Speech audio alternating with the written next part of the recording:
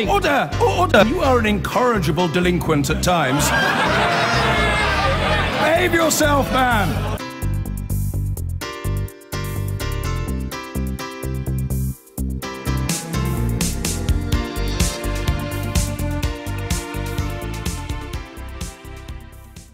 For a lot of voters, the central issue in this election campaign is the condition of our most loved institution, the National Health Service. But these have not been easy years for the NHS or those working in it, and the Health Secretary responsible for the NHS in England may have his work cut out, explaining why its future will be brighter under the Tories, and he joins me now. Good morning. We tend to bandy numbers a lot in these conversations. Let me start with a very simple question, which is, if I wake up in the middle of the night and I've got some pain inside me and I'm rushed to A&E, how soon should I be seen? Well, the standard says that you should be seen within 4 hours, not just seen, but also treated and either discharged home or admitted to hospital. Okay. When was the last time the NHS in England hit that target? Well, we haven't hit it for over 2 years. It's not acceptable. We have a plan to get back to that standard. But it's also important... if people vote Conservative, can they expect you back on that standard, hitting that standard after the election? And if so, why? Well, I think, with respect, you've got to look at what's actually happening in A&E departments, which is, despite the huge pressure of an ageing population, 500,000 more over 75s since 2010, we are actually seeing within that crucial 4-hour standard more than 2,000 people every single day actually being seen within the standard. Now, demand has gone up by faster than that, which is why we're investing in more doctors, more nurses, we're putting in more funding than ever before. And yes, I'm absolutely saying that we have said we intend to get back to that standard next year, and it's very, very important that we do so. Because another good example of how the NHS is performing or not performing is the 18-week rule, which is that, again, if I'm in a GP's surgery, he says, I'm terribly sorry, Mr. Marr, there's something serious happened to you, you have to go into hospital for an operation or some kind of procedure. I will be seen within 18, I'll be there within 18 weeks. And again, can you remind us how many people are not seen within 18 weeks at the moment? Well, the standard is 92%, and currently we are on 90%. But if I may say... So in terms of people not being seen, that's how many? That's a significant number. But let me just say, you've picked 2 examples. I don't think that is a fair reflection of the performance of the NHS. And this is important. But just before the election was called at the end of March, the NHS published an independent report in which they said that if you take most major conditions, heart attack, stroke, cancer, so on, outcomes have dramatically improved over the last 5 years. And the example they gave was cancer, where they said that 7,000 people are alive today who wouldn't have been alive if we'd kept with the cancer survival rates of 2012. And I think people watching this programme, there will be thousands and thousands who will say they've had a good NHS experience.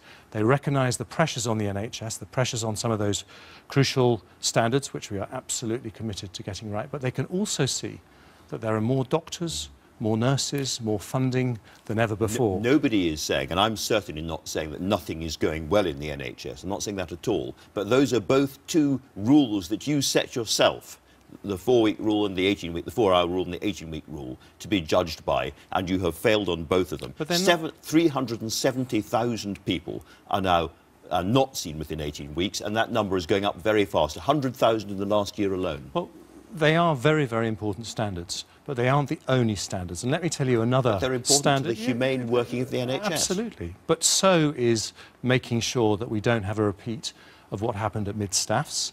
And if you look at what's happened since 2010, every day in the NHS we're doing about 5,000 more operations.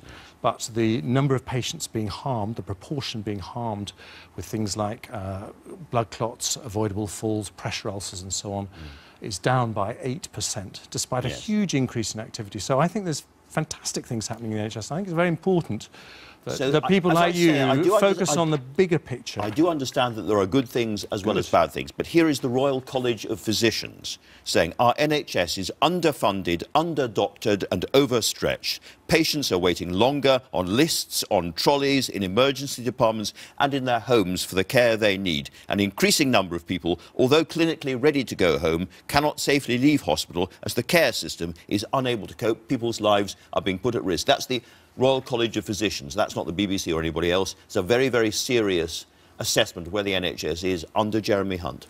And what has Jeremy Hunt and what has this government been doing about that? Because I agree we need more doctors, and since I've been Health Secretary, we've actually got 6,500 more doctors. We've got 15,000 more nurses. And on the funding issue, I think this is the really this is what crucial... I want to come to, absolutely. Yeah, OK, well, let's talk about that for a moment. So we did have a very difficult period straight after 2010, after the financial collapse. We had the austerity period. But then, towards the end of that period, as soon as we were able to, as Conservatives, because we are absolutely committed to the NHS, we want to be the party of the NHS. Since over the last 3 years, we're putting in an extra £6.5 billion a year. And the result of that is you're seeing an NHS which has got more funding, more doctors, more nurses. But I put it to you, not enough. I mean, you've got a real problem of pay in the NHS. Nurses who have had 7 years of pay freeze. I put it to the Prime Minister that the Royal College of Nursing says that nurses are having to go to food banks at the moment. And she said there were complex reasons why people go to food banks. Are there complex reasons why nurses have to go to food banks? Well, let's look at the facts. The minimum a nurse can be paid in this country is £22,000, £27,000 in inner London. That assumes they do no night shifts or antisocial hours, which in practice most of them will. The average pay for nurses is £31,000, which is more down than by the 11% in real terms. Well, we don't agree with those numbers, but that's still they're getting paid more than the national average. But is that enough? Considering the brilliant work... No, you've got to let me answer the question. Is that enough considering the brilliant work that they do? I think many people would say we want to pay them more. I think they do an incredible job. So if you want more money, and you've asked me this before, if you want more money to go into the NHS, and this government recognises we will need to put more money into the NHS and social care system because of the pressures we face, then the question is how you get there. And there is a non-NHS issue that overshadows everything, which is the Brexit negotiations. And I'm sorry to come to this, but it's very, very important I'm delighted you're coming to it. Because if we don't get a good Brexit outcome and we don't protect the economic recovery, the jobs that so many people depend on, whose taxes pay for the NHS, if we get a bad Brexit outcome, that would be a disaster for the NHS. And the choice that people face is, do they want a strong Theresa May doing those very difficult negotiations? We've got 27 countries lined up against us. Some of them appear to think that for the EU to survive, Britain must fail. And we need a strong Prime Minister, or do we want Jeremy Corbyn, who can't even get his own party to agree on Brexit? Let me interrogate that a little bit. In terms of the good deal that you say this country must have for the NHS to thrive, presumably that does not include no deal. Would no deal damage the NHS badly? Well, we've been very clear that no deal is better than a bad deal. And I'm asking you whether no deal, leaving without an agreement, would damage the NHS, in your view. Well, we want a deal. We think That's not a my deal... question. Well, no, let me answer very directly. We think a deal, getting a good deal, would be better for the NHS, better for the economy, better for jobs, better for all of us. But we also recognise that a bad deal would be bad for the country, bad for our long-term future, and we're not prepared to say that we will get a deal at any cost. And the real question, though, is... But with respect, I'm sorry, with respect, what you're really saying is good and bad is bad. And what I'm asking you is, if we don't get a deal, is that bad for the NHS? Well, you're showing a lot of respect to me this morning, and thank you for that. But I would just say this, that what I'm saying very clearly is an answer to your question, Andrew, which is I'm saying that a good deal would be best for the NHS, but obviously a bad deal would be the worst possible outcome for all our public services because it would be bad for the country. Now, the question is, who do you... this whole thing very straightforwardly. I've got an idea for you, which I picked up from the side of a bus. We're paying, according to the official figure, something like 18 billion over the next few years, 12 billion per year over the next few years to the EU. We could take that money and we could spend it on the NHS. And you could go to the Prime Minister and the Chancellor, Philip Hammond, you could say, that's what we need for the NHS. I'm on the front line, I know that's what we should be spending, and that's what we should be promising the British people during this election campaign. Well, what we're promising the British people is the credible promise that if we want, as this government has shown, an extra, £6.5 billion in the last 3 years alone in the NHS, if we're going to continue putting more money in, then we need that good deal, that strong economy. We're not going to promise stuff that we can't deliver. My worry about some of the promises you hear from Labour is that if you start making promises on the NHS and then you find you can't deliver them on things like nurses' pay, what actually ends up happening is you end up having to lay off nurses from our wards, and then we go straight back to all the problems that we had in mid-staffs. But I think there's a very important one. You know about stroke care better than many people. And I think stroke is a very good example of the good things that are happening as well as the challenges in the NHS, because we, according to the OECD, have seen some of the biggest improvements in stroke care in this country, saving thousands more lives. That's a fantastic thing. But what we now have is new technology that can save even more lives. Now, what I want is funding for the NHS to be able to do that new technology. And I know that with a strong Theresa May battling for Britain against those other countries, we have the best chance of getting that deal. And it's looking pretty cantankerous at the moment. I mean, it's been a very, very cantankerous week on both sides. And a lot of people looking at this think, do you know what? What I don't want is a punch-up. I want a proper grown-up negotiation with mutual respect and so forth. I don't want a punch-up, and I don't want to hear Juncker saying one thing and Theresa May coming back at him and thump, thump, thump. Well, we all want that. But what I would say is that there is something very different about this election, because in a normal election, you are choosing a Prime Minister for the next 5 years, but this time we're choosing a Prime Minister who will do the Brexit negotiations that will last for generations. And that's why Theresa May's role is going to be so important. I'm sorry. Before we come back to that, you're announcing big changes on mental health this week. You're tearing up the Mental Health Act, and I wonder why. And you're going to appoint, I'm told, 10,000 new mental health experts. But you've sacked 6,000 of these people over the last few years. So what's going on? OK, well, first of all, this is a very important decision that we're going to deal with two real injustices. If you have a child that has severe mental health problems, and you find that that child, instead of getting treated by the NHS, actually ends up in a police cell, that is a terrible thing for the child, probably make their condition worse, but it's also very bad for the police as well. We want to stop that. And we also want to stop the fact that 1 in 6 of us have a mental health disorder, depression, anxiety. Can the government stop that? No, we want to stop the fact that you can lose your job for that and suffer discrimination in a way that you would not be able to suffer now if you were disabled or other conditions, and we want to address those. So Theresa May has a very important economic mission, which is to get the best Brexit deal, protect Britain's jobs and our economy. But she also said on the steps of Downing Street that she has a big social mission. She says she wants a country that works for everyone. Is there any new money for this? There is a lot of new money going into it. In January, we said we're going to put an extra £1 billion into mental health services. And does this come from other parts of the NHS, or is it new money to the NHS? No, it is new money going into the NHS that's going into mental health. And, it's not just, of course, money, it's having the people who deliver these jobs, which is why we need the 10,000 extra professionals. You've talked about Brexit several times. Can I ask whether the Cabinet understands why and how the European Commission is trying to interfere and rig our election campaign? Well, I think it's very plain for everyone to see, and I think that because Brexit is the significant issue that overshadows everything in this election, that it's a decision that's made by the British people. And what people can see is that Labour, the Liberal Democrats and the SNP have all said they disagree with Theresa May's approach. So every vote for Theresa May, what we're saying is every vote for Theresa May will strengthen her hand in those negotiations, because they will say to the Europeans who are causing us some of these problems that the country is foursquare behind Theresa in getting the best deal for Britain. And she said that they were deliberately interfering in this country's election to produce presumably what you think is that they're interfering to help Jeremy Corbyn against the Prime Minister. Is that the allegation?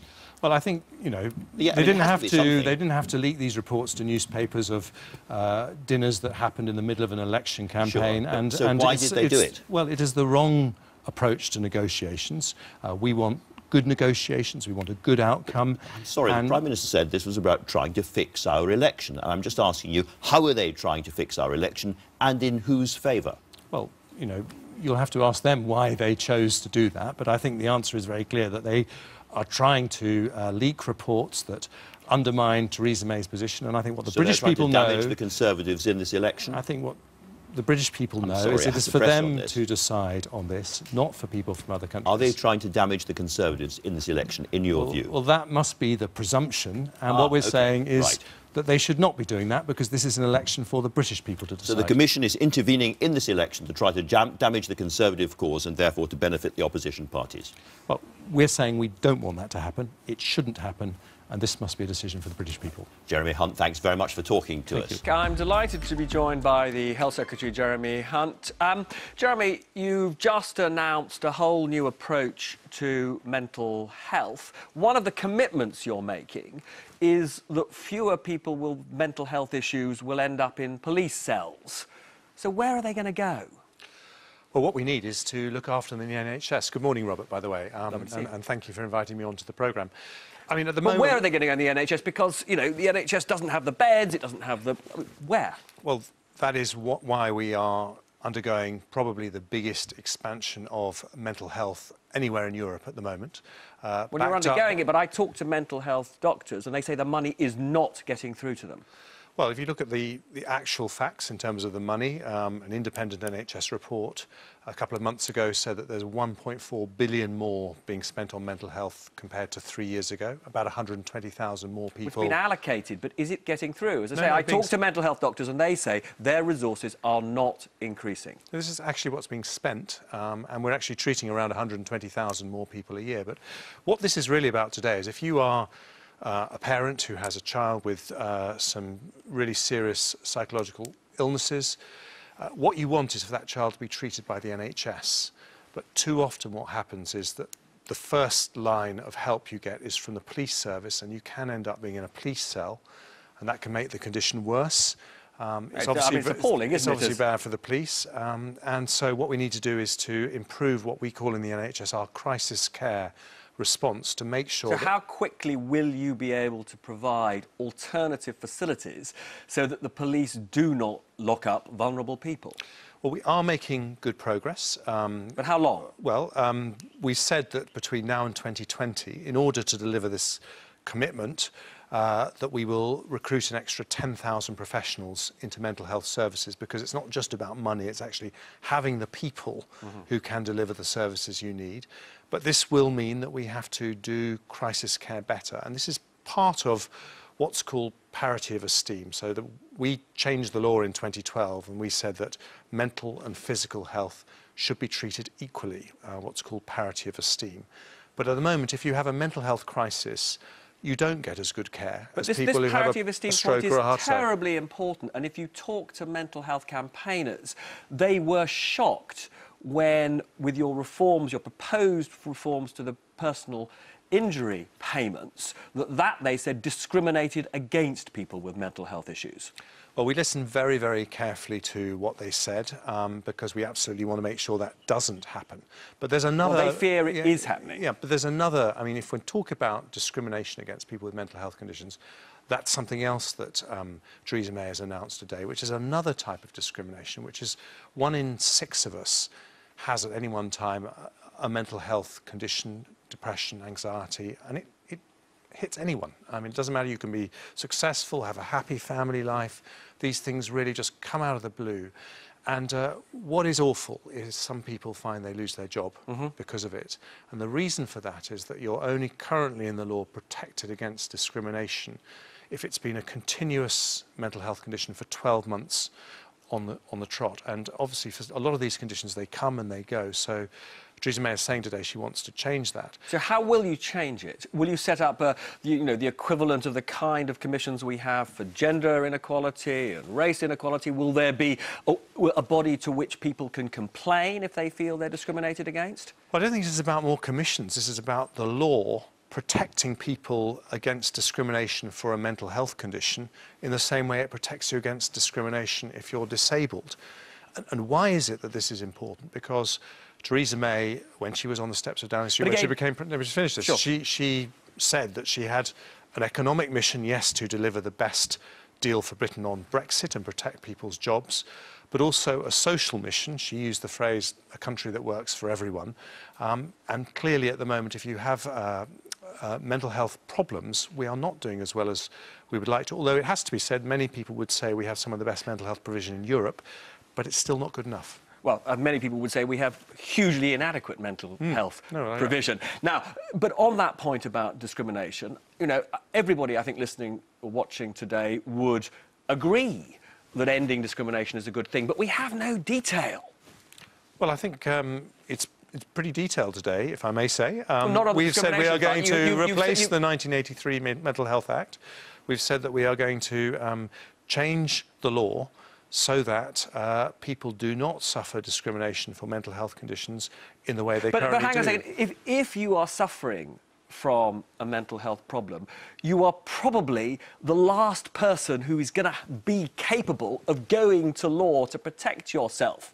So many will say, in the absence of a body that effectively comes in and helps you, nothing is going to change. Well, this isn't just about asking people with mental health problems to take their cases to the law. This is actually asking employers to change their behaviour. Now, employers don't want to be on the wrong side of the law. They do respond to changes in law on discrimination. It's about the personnel departments of companies understanding that when it comes to mental health, this is not something that's abnormal. This is something that's very, very common. And we all of us in our life have crises at different moments. Another part of the changes that we're announcing today is to have mental health first aid in every school in the country to help prepare people for those crises. We haven't got a lot of time, so I must now move on to the wider NHS. On your watch, per capita spending will rise, well, actually it will fall over the 10 years since 2010 from 2010 to 2020. Resources going into the NHS are a fraction under this government of what they've been in, on average, since the health service was created, which is why every doctor says to me there is a crisis.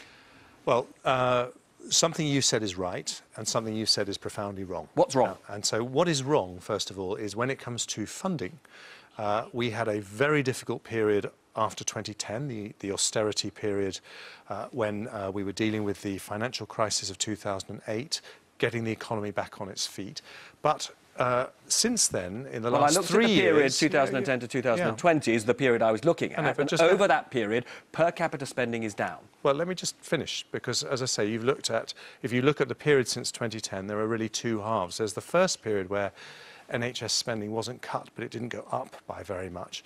But then, since then, we're actually spending now £6.5 billion a year more on the NHS than we were spending. Which your own boss says is barely enough, Simon Stevens. Well, that's not quite right, actually. This is actually the amount of money that he negotiated and said he needed for his plan. But what he specifically... He very publicly said that he did not think it was a generous settlement. Well, let me tell you where... I think it has been very tough for the NHS since 2010 because they've had typically 4% increases in funding since the founding of the NHS. We haven't been able to do that. However, the funding has been much more generous in terms of the increases in recent years, and we would like to continue that. But the question is, if we're going to do that... Will there be more resources if Theresa May wins? Will the rate of spending in the NHS go up? Well, if Theresa May wins, her priority will be to get the best Brexit deal for Britain that protects the economy, protects all the jobs that we've created in the last 7 years, nearly 3 million jobs, that pay the taxes for the NHS, so that we can then fund the NHS. And, you know, well, people will notice you aren't making the kind of commitment that Labour is making to increase funding. But I've also just got to put... We asked our viewers to ask the questions that were on their minds. So Sean says...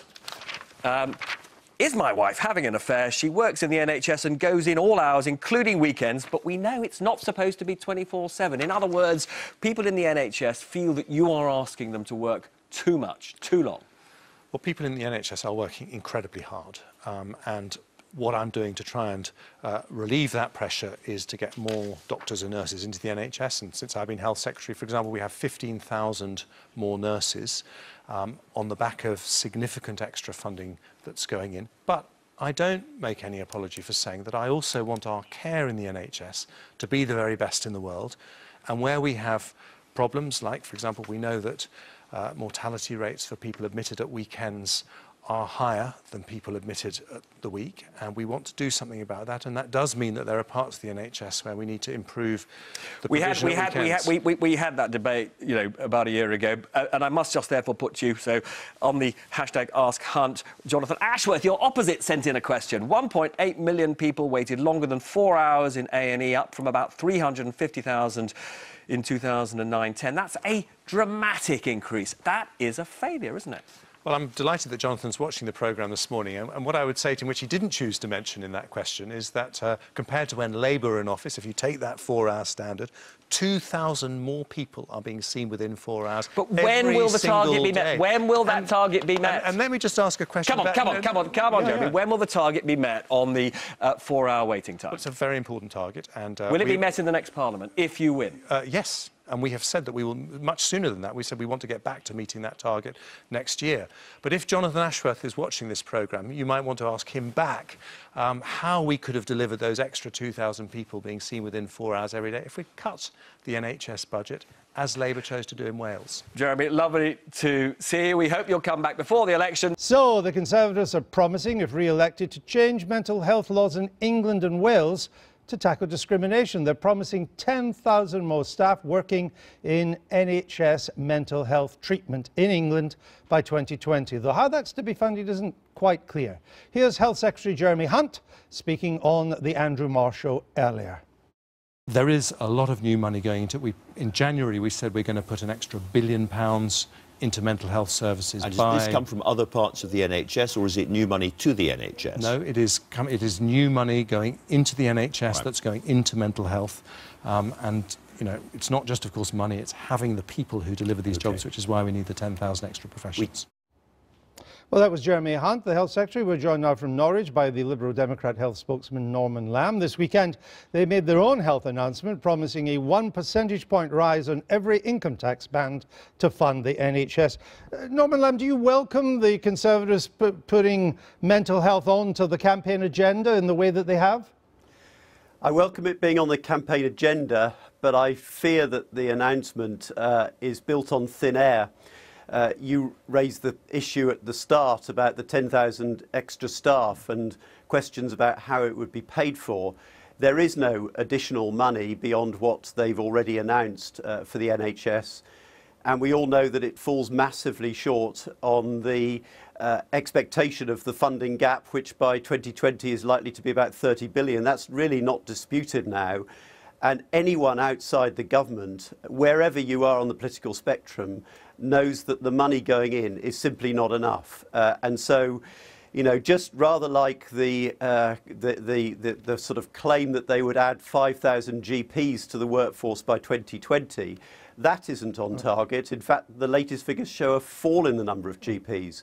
So, you know, they make these claims, but I'm afraid they're without substance unless they're prepared to put the money behind it. And your party's solution to the money problem is to put a 1% percentage point on all the bands of income tax at 20, 40 and 45 to raise more money. Is that fair, though, in that most pensioners who consume 40% of NHS spending, but over 65s, they only pay about 20% of income tax. So are you not penalising a younger generation for the health care of an older generation? Well, Andrew, it's the first step in what we're describing as a 5-point recovery plan for both the NHS and the care system. So for what's available to us now, it seems to us to be the fairest way to bring in extra resources. Income tax is a progressive tax. It's based on your ability to pay. For your average British worker, it would be £3 a week. That's the cost of less than 2 cups of coffee a week.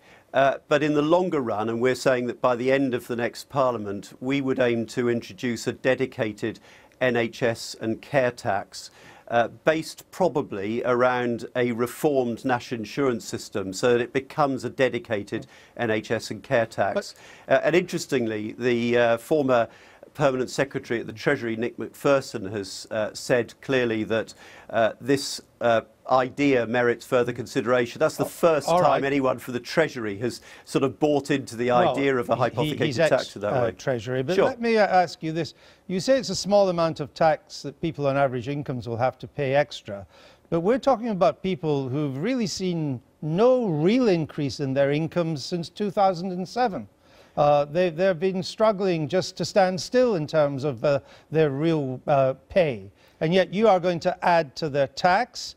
And as I said earlier, most of the healthcare money will then go to pensioners whose incomes have risen 15%. I'm just interested in the fairness of this redistribution. So bear in mind, first of all, Andrew, that the raising of the tax threshold that the Lib Dems pushed through in the coalition increased the effective pay in your pocket for basic rate taxpayers by about £1,000. We're talking about a tiny fraction of that. And I suppose you have to ask, we all in this country have to ask ourselves the question, are we prepared to pay, in terms of the average worker, that £3 extra a week in order to sort of give us that guarantee that when our loved ones need that care in their hour of need, perhaps a suspected cancer, that care will be available for them? I've had two cases recently brought to my attention. An elderly couple, the wife has a very bad hip. They just couldn't allow that wait to continue. She was told she'd have to wait 26 weeks. She was in acute pain. They've ended up paying £20,000 for private treatment to circumvent the waiting time. Now, and they hated doing it because they didn't want to jump the queue, but that's what's increasingly happening. We're seeing I'm sorry to interrupt you, Mr. Lamb. You make very good points, but we're very short of time today. So I just wanted one final question to you. It does look as if you won't get the chance to do any of this, because I'm told now the best you can hope to do internally, you think, is to double the number of seats, which would only take you to 18 seats. And do you think that promising to raise people's income tax, even those on average earnings, is a vote winner? Look, I think actually people in this country are crying out for politicians to be straight and to tell it as it is. And we're at the moment heading towards a Conservative landslide. But I ask the people of this country, do we actually want a one-party state? And we're electing a government now, not just to deal with the Brexit negotiation, crucial though that is. We're electing a government to oversee the stewardship of our NHS, the funding of our schools, all these other critical issues. We need an effective opposition. And with the Labour Party having taken itself off stage, the Lib Dems must provide that effective opposition. Norman, thank you for joining us this morning. Thank you.